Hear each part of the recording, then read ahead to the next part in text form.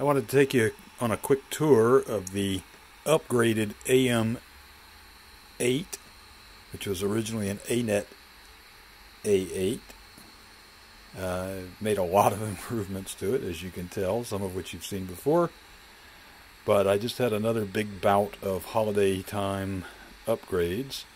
So you can see it's got the aluminum frame, which of course it's had for a while. But I also put a new controller on it. And this is one of the Big Tree Tech dual mode controllers. So not only can it do all the touchscreen functions, but you can also switch it over into Marlin mode and get kind of a conventional display, and you can switch back to touch mode.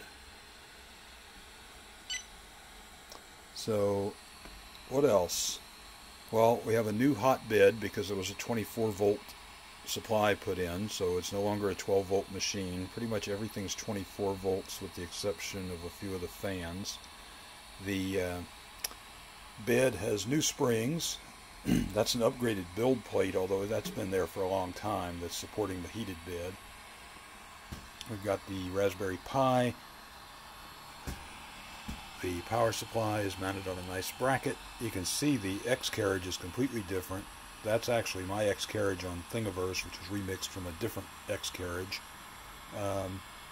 24 volt fan on the extruder, blower motor, custom, duct. Obviously it's in a Bowden setup, and a auto level sensor. The board is, if you can swing around to see it, that is a Spider board from Phytech. I think I'm pronouncing that right. So it's got 8 servo drivers, or stepper drivers rather. There's also a filament detection system now, which actually can tell if the filament is jammed or if it breaks, and so it'll stop the print and allow you to resume it. That works quite well. We've got a modified Wyze camera mounted here to be able to check the progress of prints. We also have one of these little cheap Microsoft cameras, I think it's Microsoft or Intel, that they were blowing out around Christmas, and it's just on a gooseneck in the USB, and that actually makes for a nice little camera also. So trying to think, what else can you see here? Pretty much everything else is what you'd expect to find on a regular AM8.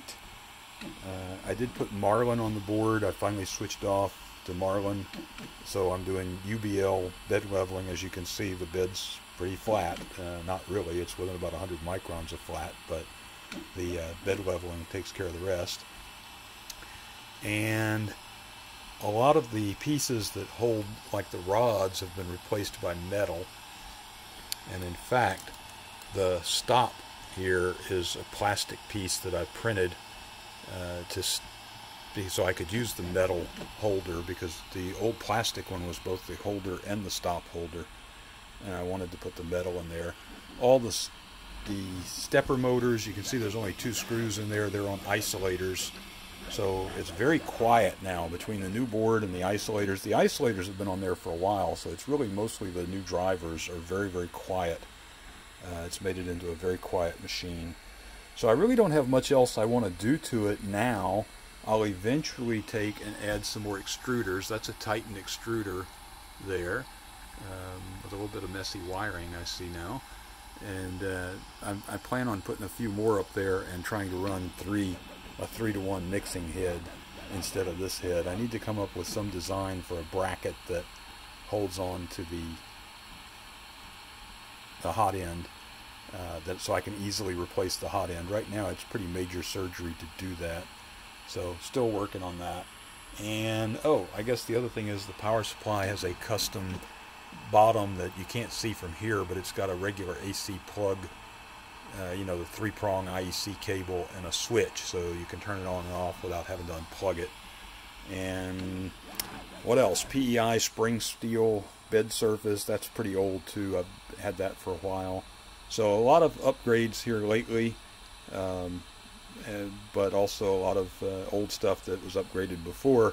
A far cry from the $100 acrylic framed ANET A8 that it started out as. So anyway, if you are interested, there it is. Thanks for watching.